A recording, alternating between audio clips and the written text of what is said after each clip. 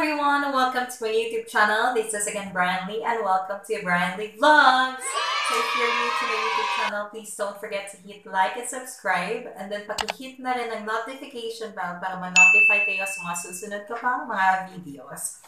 Okay, so for today's video or for today's content, so yung gagawin ko, I'm going to make a very special dessert. Pero, napaka-affordable lang niya. So, this is called the mango ice cream cake. So, we only have, or we're going to use 5 ingredients only. Okay, first is yung butter. Okay, this butter is, I think, mga 2 tablespoons. And then, yung ating grahams. So, mas maiging crushed grahams yung gagamitin natin. But since walang available ng crushed grahams, so I'm going to use the biscuits. Pero ika-crush din ito And then we also have here the Alaska Crema all-purpose cream. So ito ay chilled. So kinakailangan i-chill natin siya para pag-whisk natin, pag-mix natin is mag-double yung size ng ating cream. And then we also have here a can of condensed milk. And then itong ating 2 pieces mangoes. So, ayun. And then, of course, you need to prepare with your bowl. So, yung enough lang para ma-mixan ng ating mga ingredients and then your whisk. So, let's start! So, ang una natin gagawin is that i-open lang natin itong ating all-purpose cream and then dito sa ating bowl, ilalagay natin siya. So as you can see, I'm just going to use a whisk kasi wala kaming hand mixer. But sooner or soon, I'm going to buy a hand mixer. But right now, I'm going to use the whisk to double up the size of this cream. So, ilalagay natin.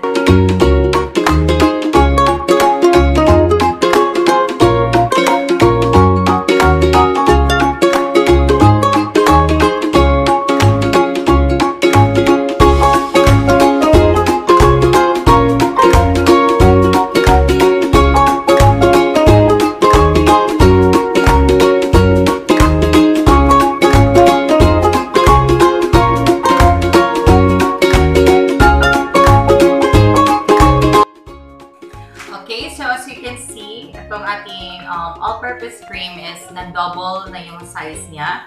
And it will take a while kung gagamit tayo ng whisk only. So, we need really a hand mixer kasi pag whisk lang yung gamit niyo or nagmano-mano kayo is tatagal ng mga 20 minutes yung pag-whisk niyo. And it's very tiring. Kaya nga nagpapawis ako ngayon kasi I'm really trying so hard para makuha yung consistency na ating gusto for our mango ice cream cake. Okay, so isa-set aside muna natin ito. At the next natin gagawin is itong ating graham na biscuits. So, since crush yung ating gusto or yung ating gagamitin, so ika-crush natin to since walang available na crushed grahams doon sa binilhan namin. So, ayun. So, let's start. Okay, to crush our grahams. So, gagamit tayo nito. And I forgot the name, so comment down below kung anong tawag nito. Okay, so just have to open the grahams. Ayan. Be careful sa pag-open natin yung grahams gamit ang scissors. And then, let's put it one at a time. Okay? So, hindi natin diretsuhin na ito agad-agad yung ating ilalagay. So, ayan. And then, let's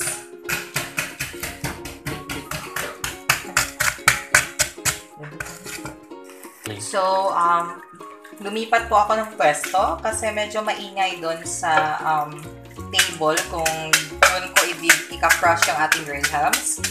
So, I've decided na lumipat and then dito ko siya i-crush.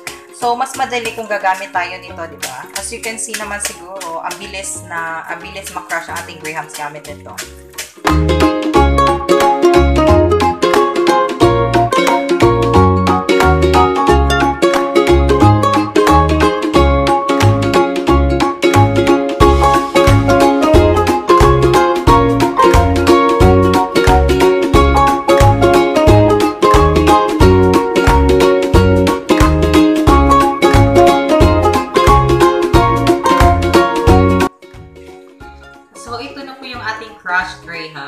So, after crushing the graham, so isa-set aside muna natin siya.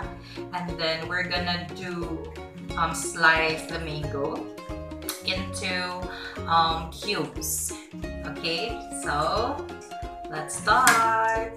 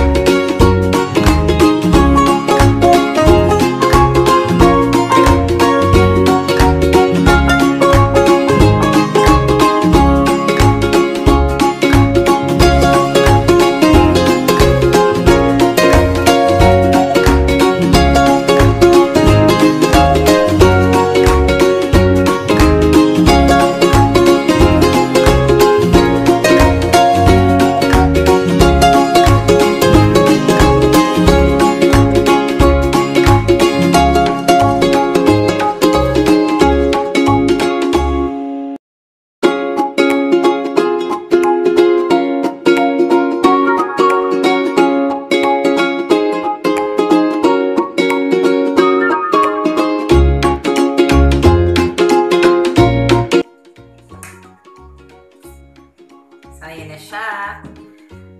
So, as you can see, the other half ng ating isang mangga ay ni-reserve ko pamaya para sa ating toppings. Next step is we're going to open the can, itong ating condensed milk, and then i-mix natin siya sa ating all-purpose cream.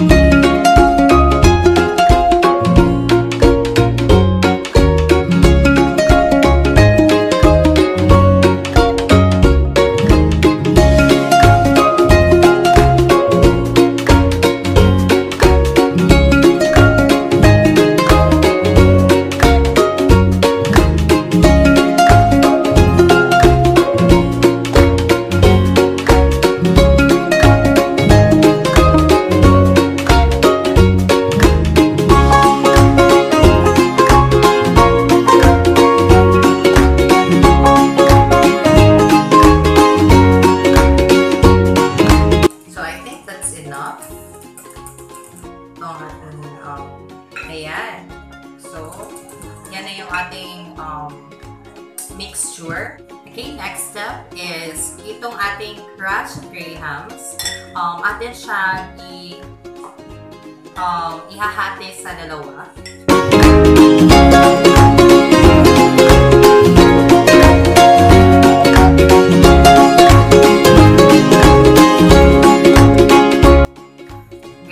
Ayan. So, isa-set aside natin yung other half ng ating crushed grahams. And then, ito namang ating crushed grahams na natira is we're going to put butter sa ating crushed grahams para dahil ito yung gagamitin natin as our base sa ating mango ice cream cake. And then, para pag nalagay natin siya sa refrigerator is tumigas yung ating base.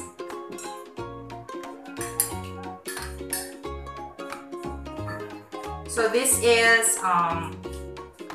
the butter is, I think, 2 tablespoons. So kung hindi siya enough for you, is, dagdagan mo lang yung butter.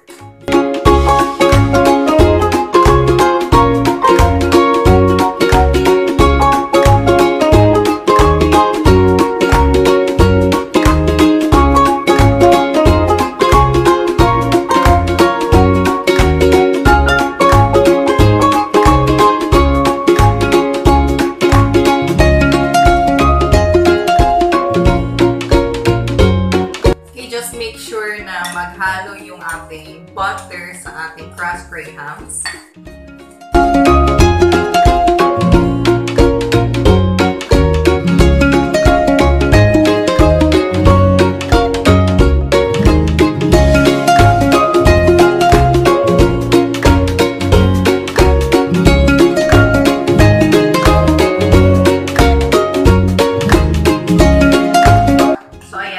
Paghalo na natin yung ating butter at ating crushed graham. So, ang kukuha muna ako ng ating lalagyan, okay, sa ating ice cream cake para magsisimula na tayo mag-layer ng ating ice cream cake. Okay, so ito na ating paglalagyan ng ating mango ice cream cake. So, I have here a tub. So, dito natin siya ilalagay. Dito tayo mag-layer ng ating mango ice cream cake.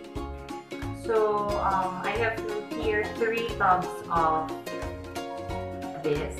So, tatadyahin natin kung ilang tubs yung magagamit natin. So, bago ko makalimutan, so itong ating mango na kinut natin siya into cubes. Ihahalo natin siya sa ating mixture ng ating condensed milk and then yung ating all-purpose cream.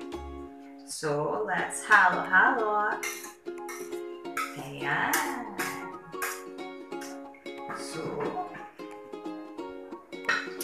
hindi ko siya kinrushed yung ating mango para mas meron pa tayong mababite na mango itself. Kasi ayaw ko nung wala tayong mababite na mango talaga. Kasi pag kinrush mo siya, para mahahalo na lang siya sa condensed milk at saka yung sa all-purpose cream. So, mas mabuting may mabite tayo.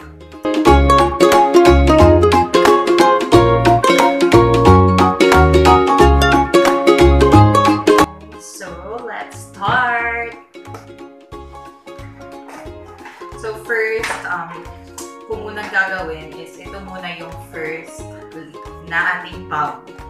Okay? But kung wala kayong tub, you can make use of yung lutuan natin or yung para sa cake. Pwede din yun. But since wala kaming cling wrap for the yung sa aming cake na pan, well, I'm going to use this tub. Okay, so itong ating crushed graham, yung nilagyan natin ng butter, yun yung ating i-base dito sa ating mango ice cream cake. So, as you can see, medyo sticky na siya kasi I added 1 tablespoon of water kasi nga wala na akong butter. So, water yung nilagay ko para mag-thicken siya. So, yun. So, for the base, maglalagay muna tayo na maliit na amount.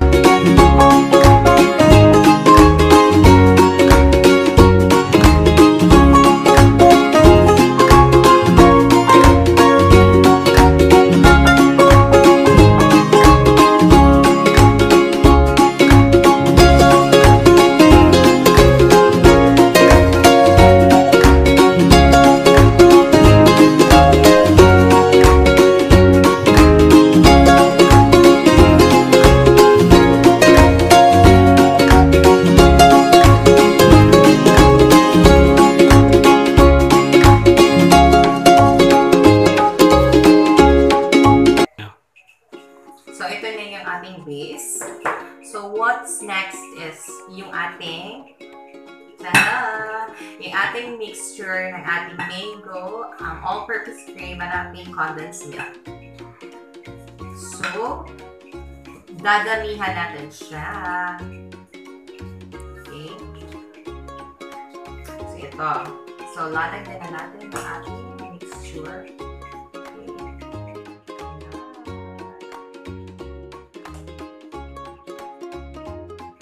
I just want to say sorry kung hindi masyadong thick yung ating mixture kasi nga wala po akong hand mixture or hand mixer rather sa ating all-purpose cream. So ito lang talaga yung nakayanan ng ating mga kamay.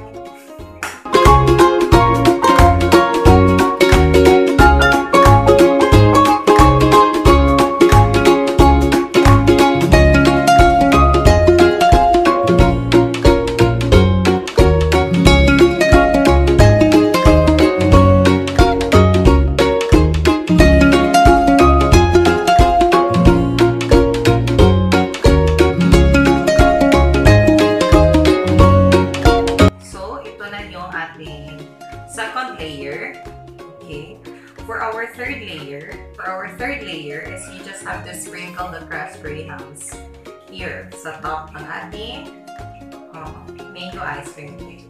So,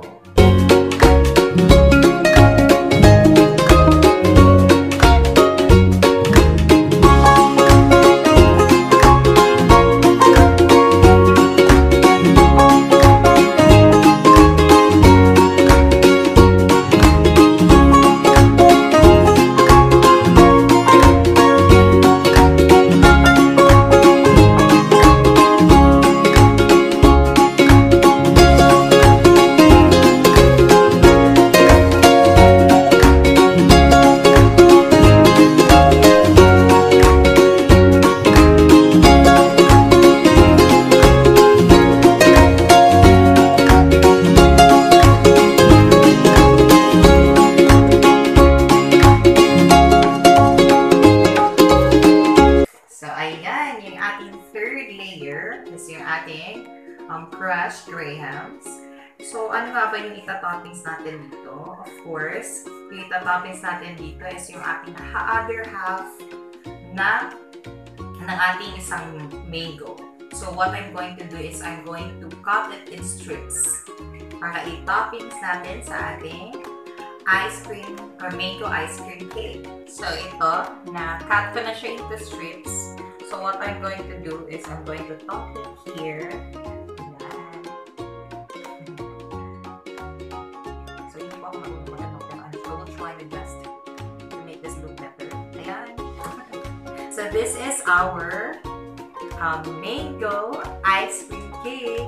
So, pagkatapos nito is we're just going to put it sa refrigerator and then let's wait. Or mas mabuting gawin mo siya paggabi tapos kinabukasan mo siya kainin. Okay.